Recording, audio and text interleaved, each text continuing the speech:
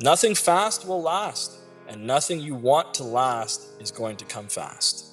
Be willing to enjoy the process and love the journey. Enjoy the challenges as much as the success. This entire collection of experiences is what makes life so beautiful and worthwhile pursuing.